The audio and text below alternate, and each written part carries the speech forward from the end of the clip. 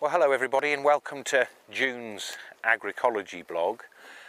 Today we thought we'd talk about sustainable animals in low input systems, and I'm really proud of our dairy cows here at Daylesford. We're farming 100% organically, and you know, your very modern intensive cow doesn't fit into this organic system, in my opinion, very well. So 12 years ago we started a breeding program to breed back to something which was much better suited to an organic system. So we're originally high input, high output Holsteins, and over 12 years we've bred back to this British Friesian.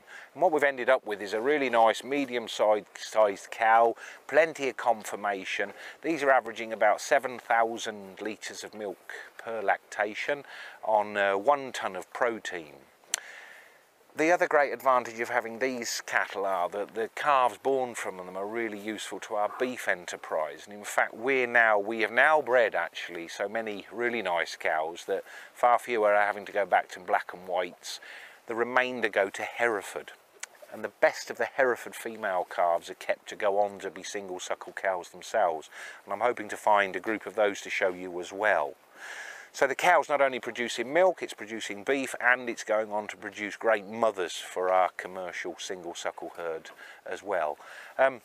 We've got a dairy grazing paddock system here. We've got about 21 paddocks that we've split up. So this 30-acre field that we're standing in has been split up into 6 paddocks, and we've got a day-night rotation, which is conserving a huge amount of grass and is working really well.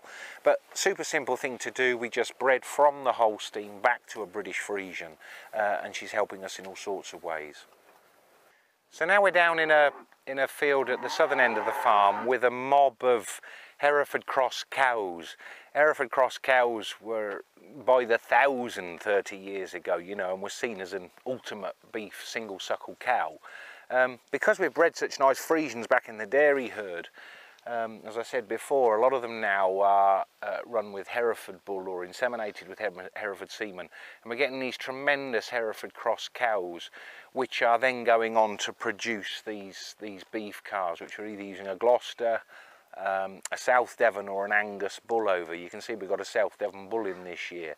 But these cows are pretty self-maintaining and they'll look after themselves. They come in the winter, tend to keep them on a pretty low grade diet up until calving time, just to keep the fat off their backs, and then out they go and they do very well from grass only diets. They've always got plenty of milk, so the calves are always growing tremendously, and when we wean the animals, you know, as opposed to a pedigree Aberdeen Angus or South Devon, these will be 15% heavier. Just tremendous crossing cows from our Friesian herd. So again, there's a really nice sustainability aspect to the whole thing as well.